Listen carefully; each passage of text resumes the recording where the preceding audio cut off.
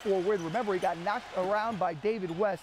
Actually returned to the game, but neither player, Birdman or Allen, were at shoot-around, took part in shoot-around this morning, and both listed as game-time decisions, so it's something we'll monitor over the next few hours.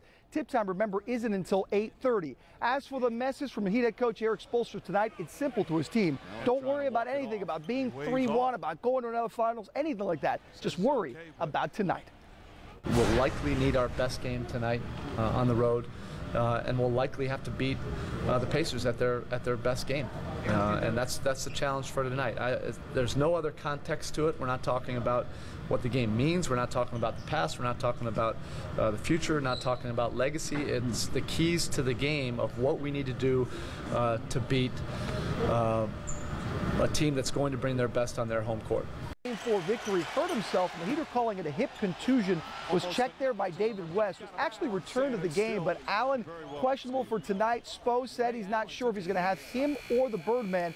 Either way, the Heat are focused on one thing, and that's certainly not history, and it's certainly not on what the Pacers feel. It's what they feel tonight, trying to take care of business. We don't worry about what they're going through. We're going through enough issues right now. Our job is tough enough. We want to play well.